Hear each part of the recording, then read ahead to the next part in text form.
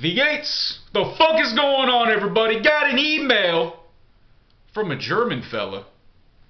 He hails from Deutschland. Shout out to Germany. Shout out to Angela Merkel. And shout out to a rapid influx of Syrian immigrants who rape German women while the German government approves of it. I digress. Title of the email: How to Get Used to Your New Life. It reads, hey, no joke. I'm still watching all your videos and I see a few parallels between us. I moved from LA to Germany, so I guess he lived in Germany, obviously, then he moved to LA, and then moved back to Germany, I'm assuming. I live in a little village far away from everything. I'm drinking much more now, because there are no drugs here. Not that I did drugs every day in LA, but it was great to do them once a week just to calm down. I miss my friends, and my new life is so fucking boring. Scheiße! I feel like I am stuck, and I have no motivation to fight for a change. What do you do to keep yourself going? Thank you and all the best, Silvio. And then I, responded to him. I said, yeah, I can relate. I'll do a video on it. So as you all know, last year, sometime in fucking, I don't know, what the hell was it?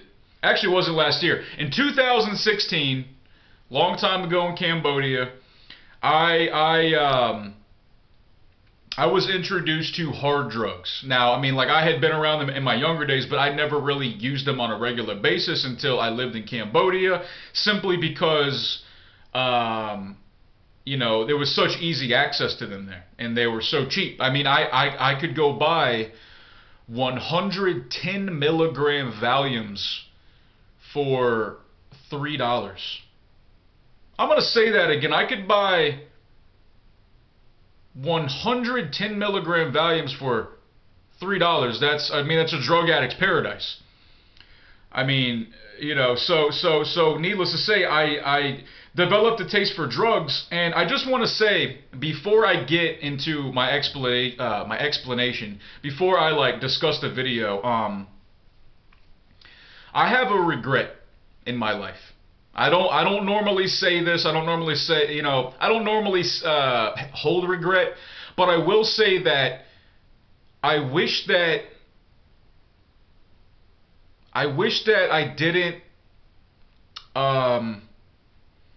I didn't hold myself back from my true potential, especially in Cambodia, by doing drugs, because I had a good setup there. The stars were pretty much aligned there, and I feel that one of the reasons I was not as successful as I intended on being was simply because it was easier for me to get high and put drugs in my body than it was for me to put in the actual work and energy into making my dreams come true. And a lot of my dreams did come true. I digress.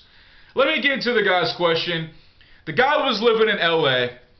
He was having a good time. He liked to party on the weekends with his friends, whatever. Now he's back in boring ass fucking Deutschland.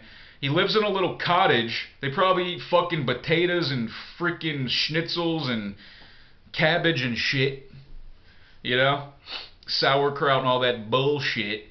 And he's boring. His life is boring, and he needs motivation to fight for a change. How do I keep myself going? Alright, well, let me put it to you like this, buddy.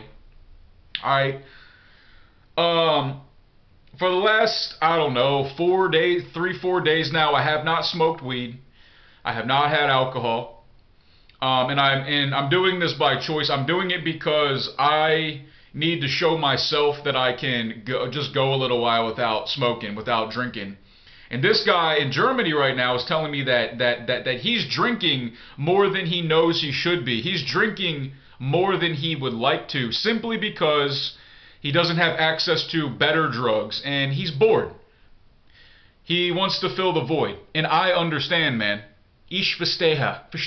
How's my German? Not bad? Ich verstehe? Not bad? Alright. What I've come to realize, just through overcoming drug addiction in my past and getting clean, and even right now where I'm just simply just trying to lay off the drinking. And a side note, I got into drinking more simply because it was a way for me to cope with my past drug use, as we all know. And what I found is that now that I'm not altering my consciousness, now that I'm not altering my perception, I'm not putting any kind of mind-altering substances into my body now, in order for me to achieve that distraction from the mundane aspects of life, in order for me to achieve a warped perception of reality, in order for me to take my mind off being bored, my mind off thinking, or like overthinking too much, I have to do things now. I have to do things like work out 3 times a day. Now, when I say work out 3 times a day, a lot of you probably picture me going to the gym and lifting weights 3 times a day. That's not what I'm saying. Now, when I say work out 3 times a day, I exercise 3 times a day. So, for example, in the mornings, I'll do some bag work, like on the punching bag. I'll do like some kickboxing stuff, and I'll do, body weight exercises, maybe for like, I don't know, 20, 25 minutes, just to get a good sweat in, get the heart rate up, and I feel great, and I feel accomplished. And I feel like I don't even need to smoke weed now. I don't even need a drink now because I got it out. I got that energy out, and now I just feel good. Now I have that natural, the influx of dopamine and serotonin and blah, blah, blah, blah, blah, the endorphins and all that. That makes me feel good. I'm also really into painting. And when I was drinking a lot, I was painting less. When I was drinking a lot, I was working out less. When I was drinking a lot, I wasn't making videos as much.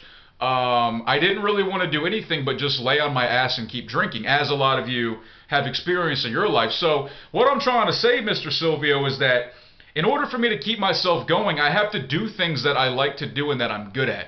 I enjoy painting. I enjoy training kickboxing. I really love making videos for you guys. I mean, I honestly do. I like to cook my own food. I like to go on walks, man. I have a job, and tonight after I got off work, I was debating. I was like, am I gonna get a beer tonight? Maybe I'll get a beer, just one. And I'm like, nope, because the reason I can't be drinking and doing drugs is because I'll do all of them. There's not enough. I have an insatiable appetite for drugs and alcohol once I start. So, in other words, if I have one beer, I'm just going to keep drinking and not do shit. I'm not one of these people where 2 or 3 beers is satisfying for me. So, look, man, like, you say you live in this little town in Germany. I'm not sure why you moved back to Germany. Maybe you can look into getting some work there. I'm not sure what your options are. I'm not sure even what the economy is like, what the job market's like in Germany. If I had to guess, I bet a lot of immigrants are taking jobs just as they do here in America. But that's your own government's fault. That's your own government's fault for allowing that to happen, obviously. And he says he misses his friend, that his new life is so fucking boring. I mean, dude, why are you back there, bro? Why? I don't know. Tell me. Email me. Honestly. And he says he wants to change. He wants to fight for a change. How do I keep myself going? Dude, you gotta find a hobby. You gotta find a passion. Now that I'm not drinking and smoking weed, I have to do things to keep my mind occupied. Otherwise, my mind wanders. I get bored. I get restless. And then I'm like, you know what? Maybe I'll just go up to the store and I'll buy a case of beer. Fuck it. Whatever. So that is my advice to you, man. That is my advice. You have to face the pain. And like what I mean by you have to face the pain eventually is that for a very long time, myself, just as an example, myself, for so long, I drowned. I didn't drown. Well, I put off the work I knew I should be doing to improve my life and to to succeed in my life. I put that off because doing drugs and drinking alcohol was obviously convenient. It was instant. It was instant gratification.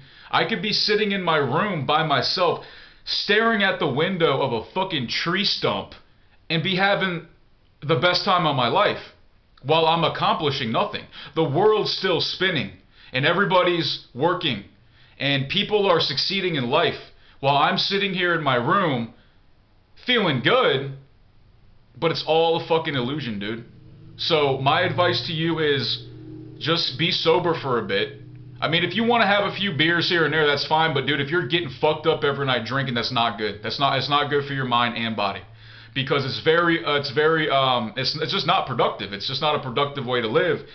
And I highly suggest you start thinking about hobbies to get into, whether it's art, whether it's a martial art. Why not train jujitsu? Why not train kickboxing? Why can't you travel? Can you save up money and travel? Can you take up painting? Can you join social groups? I mean, dude, like, you're gonna have to find a way to occupy your mind.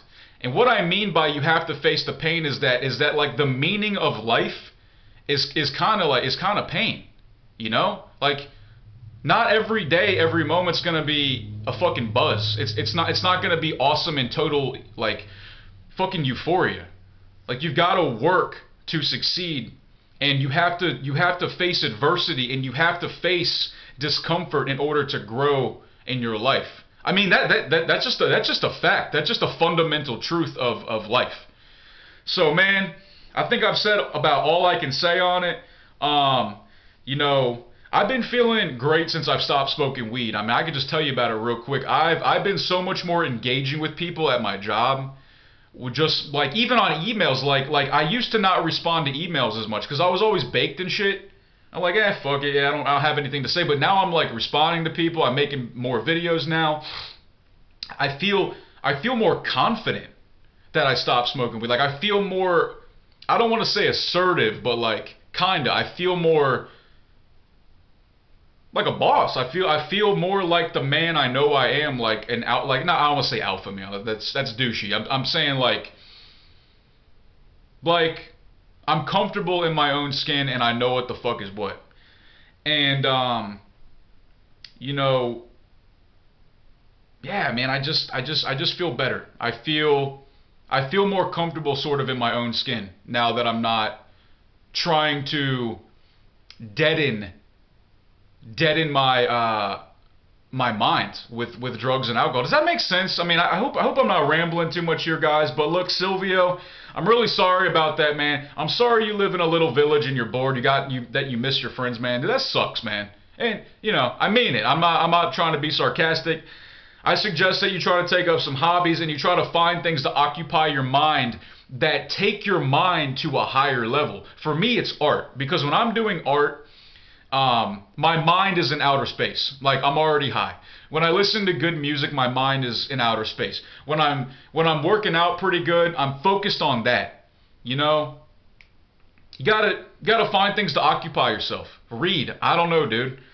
And I highly suggest you lay off the booze, and the fact that you're not around drugs is probably good for you. And I think the reason that you are in this predicament in your life right now is because you need to change.